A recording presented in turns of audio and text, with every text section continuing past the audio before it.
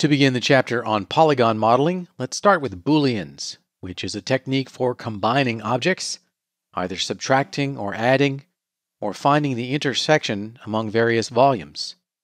We'll use a Boolean to create holes in our walls for doors, windows, and an arch. I've got a walls object and a bunch of boxes. I'm going to use those boxes to cut holes in the wall. Let's investigate that wall. I'll select it, and in the Modify panel, reveal that it started its life as an editable spline, and then it got extruded. We can disable the extrude modifier for a moment with the little visibility icon, and we can see the editable spline directly. Let's get in close in the top viewport, Control-Alt middle mouse, and pan around with middle mouse. It's composed of 3 subsplines. If we go to the editable spline object and select by spline subobject, we can click on these and reveal the selection. So there's one interior spline, and then there's an exterior spline.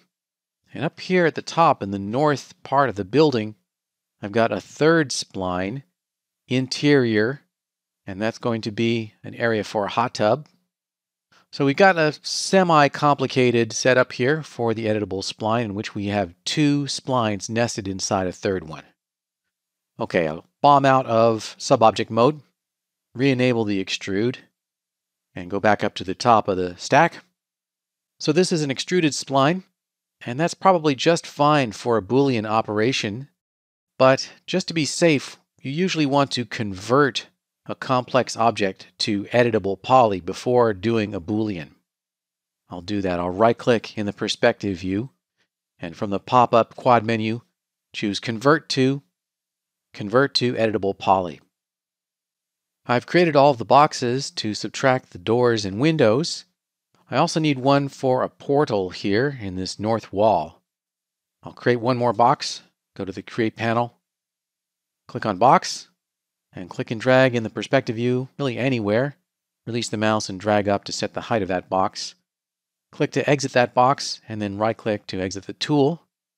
Let's center it up, grab the Move tool, give it an X position value of 0, press Tab, and a Y position value of 10.5 meters. We can zoom in on that selected object in the perspective view.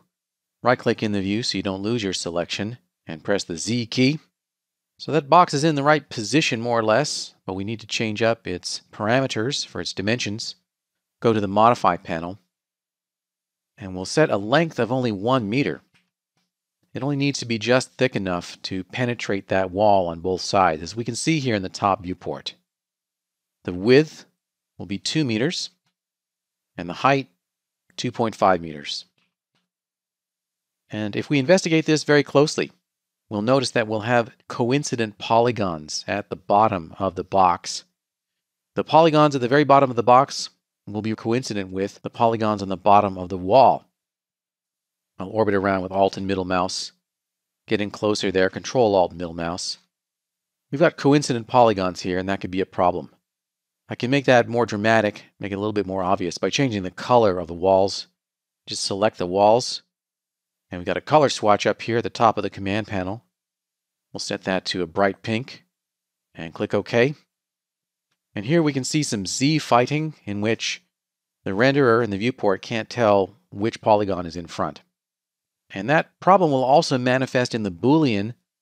The problem we'll see is that we may get an extra polygon here at the threshold because the Boolean doesn't know whether to include this polygon in the subtraction or not. To work around that, we'll just move the box down a little bit, select it, and give it a Z position of negative 0.25 meters. And now it's the correct height, correct width, and the thickness is enough to cut the hole.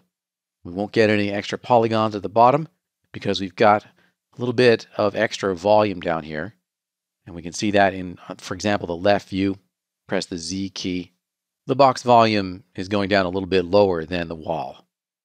Okay, our scene is set up for creating a Boolean compound object. We'll take a look at that in the following movie.